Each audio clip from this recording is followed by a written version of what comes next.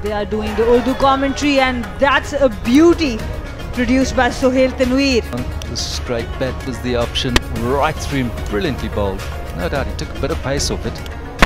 Just seemed to track back, but no real front foot to the pitch of the ball, and this is exactly why he takes the new ball. Oh, you see that?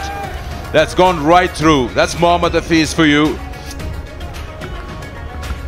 Vintage Mohammad Hafiz, that did stay a little bit low, but that's his expertise. He's one of the best new ball spin. Farhan, kitna bada mauka hai aapke liye? And there's a wicket here. Farhan, wapas aapke paas aayenge. Previously, where he's followed up a boundary with something into the outfield, knock it in away for a single or two, but you got to feel for him there. It was a full toss. His eyes must have lit up there. Probably tried to overhit it.